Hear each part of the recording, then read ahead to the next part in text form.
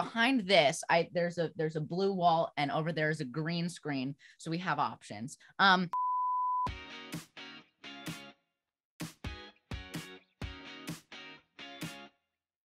My agent sent me the email telling me that I should audition for this. And like the moment I read the script, I knew that it was just such an important story and it was going to be an amazing experience. I was like, I always put a lot of work into my auditions, but I put a little extra energy out there because I was like, I really like this one. And I felt really good about it. And we sent it in, and I got callback after callback after callback. I had so many. It took a month.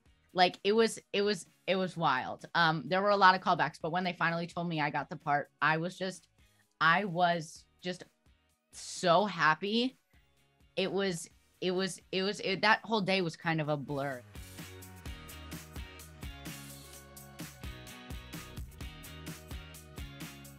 Okay, so I was in this room. I was just over there because behind this, there's a blue wall, and over there is a green screen, so we have options. But I was standing over there on Zoom, and Tim Federle, the incredible director, he actually was recording it, so he has a recording somewhere of when he told me I got the part. And it was just amazing. Yeah, I remember. And then he got me like a huge tree of balloons, and he timed it. So he's so good like this. He timed it perfectly so that when I walked out of the room, they were delivered to the house. Like, right. It was the most mind-blowing magical experience ever.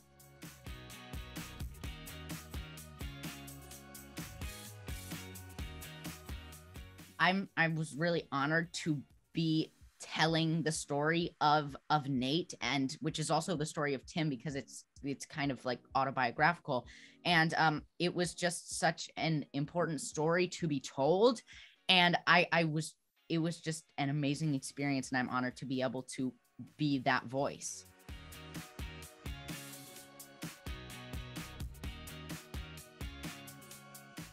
Yes. So me and Aria were in the same hotel, and we were on the same floor a couple of times. So we were always hanging out. We are so close. But we also had brunch with like Tim and Josh a couple of times, and everybody on set was just so incredible to work with.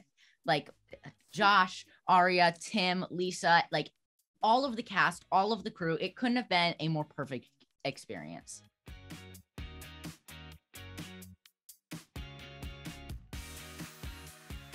Yes, we do. We text all the time. She called me like a couple days before the premiere just to talk about how exciting it was. And yeah, we're super close, and I love her dearly.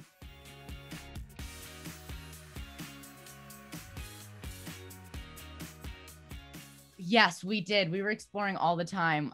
We walked around New York City. We went to some crystal shops because we're both into like healing crystals and stuff like that. But we walked around Central Park a bunch of times. So I think that was one of my favorite moments.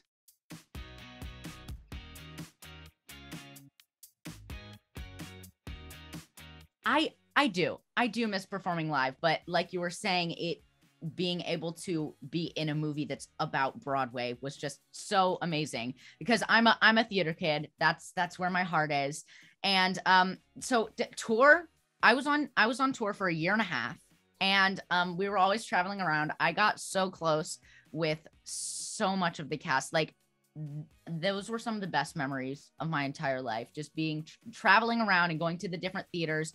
And it was really amazing because I got to go to so many incredible places around the country. Like I love to travel, so it was really a dream come true. And the show's just amazing. So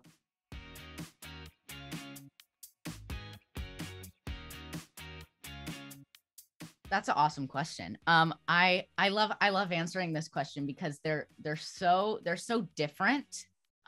But they also have a lot of similarities, because when you're on stage, you're like really big and like extravagant, and you have this live audience to feed off of. And if something messes up, then you just got to keep going. But when you're in film, like it's so much more personal, and it's like a lot more subtle, and you can do it as many times as you want to make sure you get that perfect emotion, that perfect line, that perfect movement. So they're different, but they're both amazing.